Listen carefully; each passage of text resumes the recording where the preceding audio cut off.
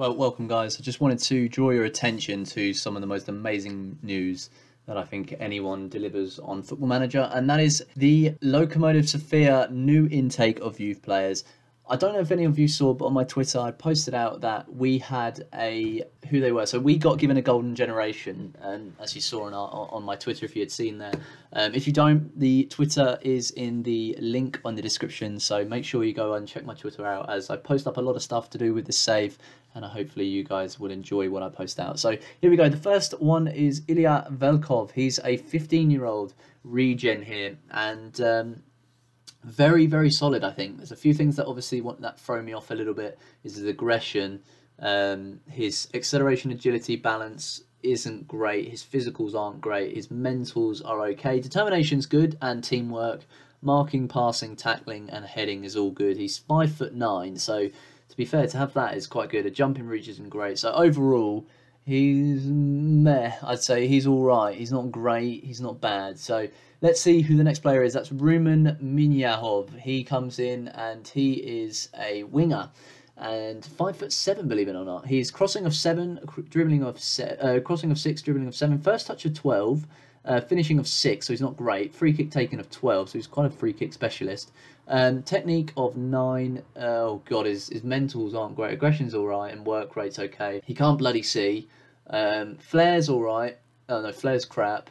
Basically, everything, bravery and determination are good. So pretty much he's just a determined winger, and he's just very, very quick, and he's got no stamina, so he just dies on the pitch. And well, there we are. There's our player. He's our right midfielder, and we've got Bozidar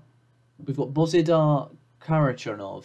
He comes in as a 6-foot centre-back with 17 aggression, 11 work rate, and 11 positioning. Tackling of 8, marking of 7, heading of 8, jumping reach of 12, natural fitness of 16. So very, very, decent for a centre-back at that age. Strength of 6, so he's got no strength. Stamina of 11, agility of 10, balance. So overall, he's got okay. He's all right in the positions that he needs to be, and he can grow. So that's good to see. And he's balanced. And I think also with Ilya Velkov, he's fairly determined. So that will really impact. What's Imyar? He's balanced as well. So I think everyone's decent so far. And here we go. This is pretty much where we start to see the drop off in players. And Jose Manuel Calvo, the Bulgarian winger, defensive winger, he is okay. He's not too bad. Obviously, he's got that. He's going to have areas that need to improve. Determination of 15, teamwork of 18, work rate of 13, aggression of 10, acceleration, pace, jumping reach of 1. So he can't jump to save his life. He's unambitious. I didn't see that. So that was Georgy Petrov, and we have Evgeny Burasov. He's a right back. Crossing of 7, dribbling of 3, first touch of 14, so he's pretty decent. Finishing of 6, free kick taken of 3. No, he's all right. He's not great in every category. He's okay. All right, he's not bad. And then we have we finally. This is when we start to see the drop off. And here we go. Svevan Shopov. He's an advanced playmaker. Oh goodness me! Teamwork of 19, vision of 14, work rate of 14, flair of 13. He doesn't actually look too bad, this chap. He looks pretty decent and someone who can develop into something quite useful in our team. Hopefully, I hope he does. And he's unambitious, so hopefully I can change his mindset on that one. And then we have 2 strikers, I believe. Oh no, sorry, we've got another defender in Ilyan Zekov. He's a central defender, heading of 5, great, marking of 6, tackling of 10. Oh, this is really ill for goodness me. He's ginger as hell, like me. Aggression of 12 and work rate of 15. Jumping reach of 13. He is 5'11", unambitious, so that's great. Overall, this isn't really the golden generation that was described. How are our strikers? 16-year-old. Oh goodness me. To be fair, bloody hell. You're unambitious as well. So you got 12 dribbling, 10 finishing, first touch of 12, teamwork of 16, aggression. You're actually not that bad, to be fair, and you can. To be fair, you're not that bad. You can develop into something decent, hopefully. You haven't got that great in potential. So, who's on the next one? This is Dibitov. Yeah, you're going at the end. Fucking hell. So I don't think I'm going to be taking many of these players. Obviously, the guys with a lot of potential are probably going to be coming in. We're gonna give them all contracts and see where they go. But there's our golden generation, not so golden, and our players are a little bit crap, if I'm being honest. And what we'll do, we'll take them aboard and welcome all of these players. You'll most definitely, hopefully, in the next couple of seasons and sort of when the seasons start to improve, you should be hopefully be able to see them. So I hope you've enjoyed this reliving and the recap of the under-19s. And to be fair, our under-19s are actually performing very, very well. We've got a 16-year-old winger in there with Trenchev. I think he's one of our own. Yeah, he came from our last game, and he's been developing. Look at these physicals, man. He's so good physically. And to be fair, some of his mentals as well are pretty decent. Like, I wouldn't expect big things from a winger and a wing back. I think I've got him on a fullback on attack. So I think he's just sort of developing, because I wanted to see if I could get him developed into a fullback, just to see if he potentially could go on to being in that area, and just to sort of give him a few more games in that position. Because I think if we had someone who was that pacey in fullback position with a crossing of 6 and dribbling of 9, I think he would be very, very good. And so there we are. That's sort of the that is sort of our development centre and the youth candidates. So I just wanted to go over to you about our youth intake. But with that in mind, let's go back onto the video, and hopefully you'll enjoy the next game. Good afternoon, good evening, good morning, wherever you're tuning in from. Welcome back to the channel. My name is SFM. Welcome to Season 3, Episode 7 here with the Railwaymen and Lokomotiv Sofia. I'm so excited to be bringing you this episode, as this is the game and where we could potentially secure the European Places playoff final against, I believe it's probably going to be Levski. And well, the way this season has gone, I think it's been a really decent performance. I think, you know, if we have a look on the schedule here, we can discuss some of the reasons why I think it's gone well, some of the reasons why I didn't think it went so well. So you obviously came back for the Levski and the Botev game. We unfortunately lost both of them games on that episode, and I was really quite pissed off because, you know, I don't enjoy bringing you guys content where I'm just constantly losing. It annoys me, and probably just as much as it makes it boring for the episode. So we come into this game, and we started off our first league second phase split with a game against Slavia Sofia, and we absolutely tore them apart. We beat them 5-1, and this was a phenomenal game from my players, as Nikolov, Burakov, Yordanov and Hubchev on the score sheet. Yordanov getting on the score sheet as a young... I didn't realise, if you look at the stats, 9 on shots on target, 6 on target. Yordanov obviously getting himself on the score sheet as a 6. You know, he's a 17-year-old. Obviously, I've got his acceleration got up. His acceleration is now at 9, natural fitness of 12, stamina of 11, agility of 8. So he needs to just start to pick them up, but hopefully he can start to come round. He had 5 appearances, 1 goal, obviously, in this game, and so he's not been very prolific, which is a bit of a shame. But hopefully he can just, you know, keep improving. I might loan him out next season if he doesn't start to pick up the pace. But Hubchev, he came in and scored, so it was another one of these games where it was midfield, defence and strike force all getting on the score sheet. Then we came up against Minor Pernik. This was a game where, again, it was a must-win. We just blew them apart. I think this was a really good game, really strong performance. I don't even think they got a highlight. And Burakov on the score sheet, Stanchev and Simonov again.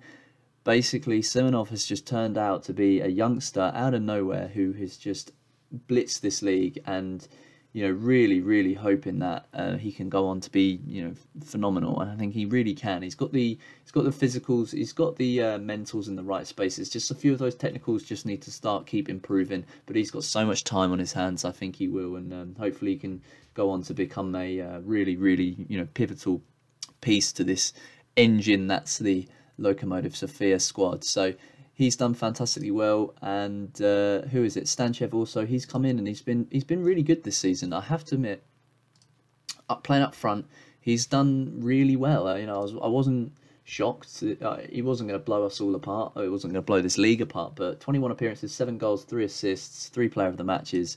He's turned up when need to be, which is really good. And then we came on to the last game before I started this episode, which was the CSKA 1948, where I think this is the game where we just could not get a stance in. So they went and scored, we then scored, they then scored, we then scored. But Burakov and Nikolov again getting on the score sheets. Nikolov is another player who's just been absolutely phenomenal for this squad. At 19 years of age, he's got himself quite a few, 46 appearances, 6 goals, and he's considering whether or not he should be starting for a bigger club. But I mean, I've got him till 2026, so we can think about that for a long time. But 22 appearances, 5 goals, 3 assists, 2 player of the matches. As a midfielder playing in a Mezzala role, that is absolutely phenomenal. And he comes in, he's just been absolutely brilliant. And so today's episode, we have 2 games for you, potentially 3 if need be, but this is going to be the big one. It's the Minor Pernik game, where we play them to potentially secure ourselves that first league match, and not the first league match, sorry, it's the European places playoff. And now if we have a look, because obviously this is the second phase, if we go to the championship phase, Levski are pretty much holding it bare unless Barui can start to pick up a bit of form and go and win, because they've done not too bad. But Ludogorets and Botev are really gunning for that title. I think it's probably going to be Ludogorets are going to edge it again and get another championship underneath their belt. And so we currently just go into this one. We just need to win this game. We've got 33 points. Our closest rivals are CSK and Minor Pernik. So if we win today, we will guarantee ourselves this spot. So this is absolutely huge. So as I said, going into this game, we are still going to be playing a different bit of formation. So if you have a look at our tactical formation, we're playing a 4-3-3 DM narrow. It's really high pressing and also counter-attacking when need be. But we've got Vlad in that deep line playmaker role. Kostov in midfield as a box-to-box. I think I might take him out. Who can come in and fit the role?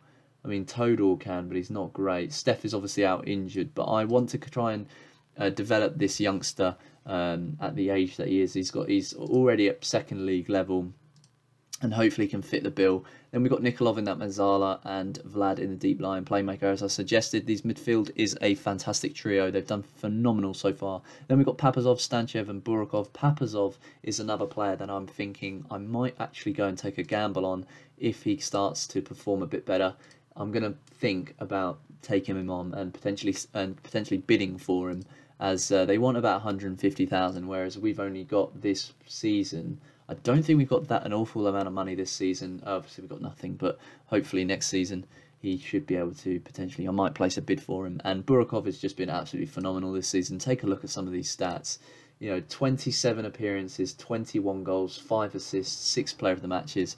He is absolutely pivotal to the way that we play. So up top, that's the up top, and in the centre back and mid and the wing back positions, we've got Hubchev on a full back position, Stoev, Kusev, and Bustanov, and Vassal in goal. He's just been phenomenal. And Starev on the bench. He's someone who needs to be loaned out next season, hoping in that he can become the player that Vassal has become, which is an absolutely phenomenal. And I think it definitely has to go down as a legend for this club. Right, okay, so let's proceed to the match. 9 players are lacking familiarity with the formation. I don't understand why. Wouldn't we be playing this formation for best part of 7, 8, 9 games? So anyway, let's go into this game. And what I'm going to say to the team going into the dressing room here is I'm going to point my fingers. Let's give ourselves something for the players to push on it. And I'm going to say mid defenders, I've got faith. Midfielders, I've got faith. Attackers, I've got faith. And hopefully Kostov's just absolutely aggressive because he's got 19 aggression. Just going to skip through these. I don't really care about them. But here we go. Minor Pernik. They've had their recent form. 3 losses, a draw and a win. And we come into this game with 2 losses, 2 wins and a draw. And this is going to dictate whether or not we're going to Europe, even if we can successfully go on and do it. As we can see here, 43 points. If we win today, we will get that European places playoff final to play against the championship group, which I believe will probably be either Levski or Barui. So here we go, 4 minutes in, a first highlight for our club, and it gone straight to Hubchev, and Hubchev can take it forward, and Nikolov's there. Nikolov can go all the way, where's he going to? Into Vlad. Vlad over to Ahmed, but Ahmed can collect for Lokomotiv, for Minor Pernik, sorry. Todorov is there, he's managed to get through. He fires one over to Koliev, but Hubchev's there again, and Nikolov can come and claim possession. Stoev back to Hubchev, and hopefully we can start to push forward here. Ball's gone all the way back to Kusev. He's managed to reclaim possession. It's a bit all over the place at the moment, but can we get a bit of movement forward towards their areas? Nikolov comes forward. He fires a ball out to Hubchev. Fantastic ball out there to find him. Hubchev with the delivery, and Burakov's there. Oh no, it's just gone wide. But 5 minutes in, you know, we were starting to really dictate this game, hopefully, and you know, really see this game out. As I've just seen CSK Sofia, CSK 1948, sorry, have just gone on and scored.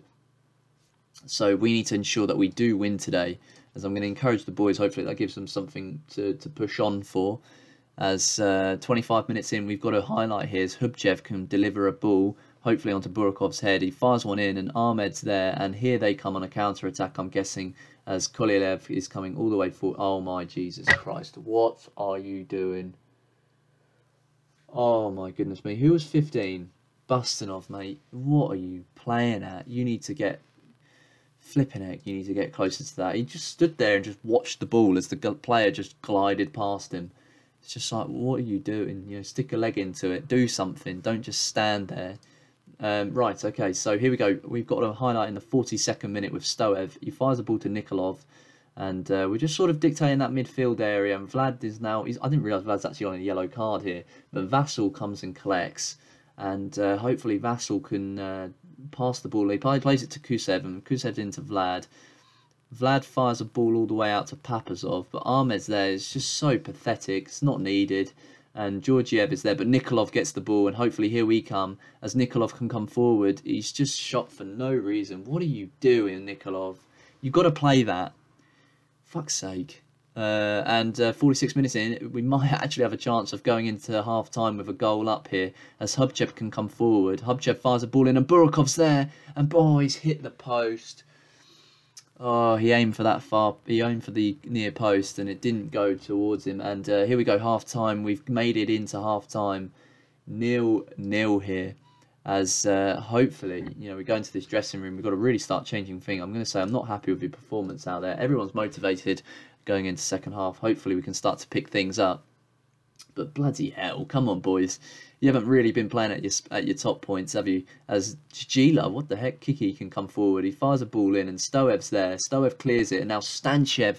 Can we go and counter-attack here? This is... Oh, what a ball into Burakov. Burakov's in. He's got to score. Oh, he's hit the post.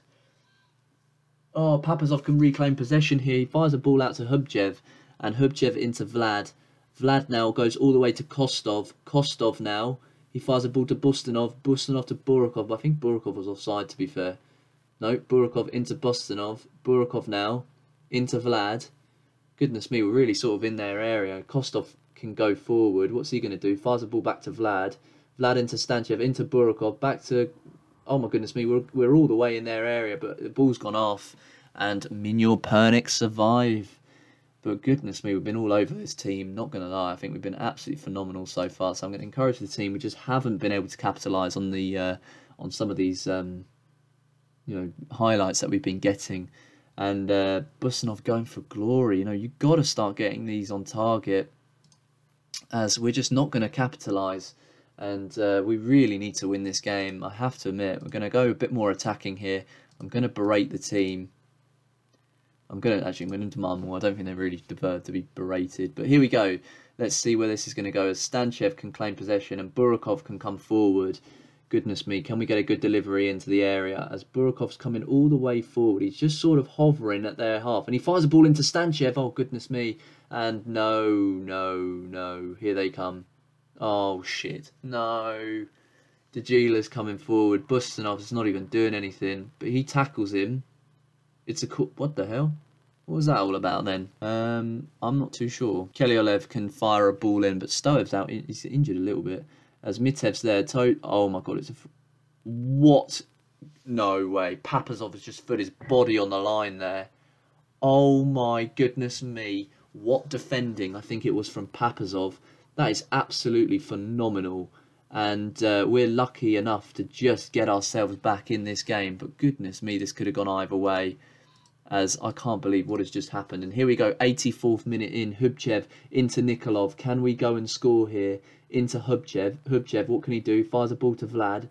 Vlad now fires it up to Hubchev. Hubchev to the delivery, and Burakov's there. Burakov fires, and it's over the bar. When are we going to start scoring? Because I can't be fucking bothered with this bullshit. Right, encourage this team. 88 minutes in here. We've got to go and capitalise. Hubchev to Nikolov. Come on, boys. One win away from this, and Kostov is there. Kostov now, what's he going to do? He's going to fire the ball. He hits it. It gets defended. Hubchev's there. Oh my God. Hubchev's just hit an absolute belter. And we're going to potentially got the chance. Oh my God. We got the chance to potentially go and win. And oh my God. This actually puts us in a European Places playoff final. And we've secured it if we win here. Can we hold on for the next, goodness me, 3 minutes? Oh my God, I can't believe Hubchev has just absolutely lasered one into the top right. Oh my God, it's full time. Get in. We've done it. We've got the European Places playoff final secured here. And we potentially have got ourselves into Europe if we go and win. What a game. What a goal. And what fantastic play that has been done from this team. I cannot believe it. Do you know what I'm going to do? I'm going to go and fast forward to some of these games. And what I think after this, I'm going to do the main event. So we've secured ourselves the European Places playoff final, and Hubchev is the man of the hour. Absolutely fantastic play from him, and we secure ourselves the second. Oh my God, we potentially have the chance of going back into Europe next season. I cannot believe this.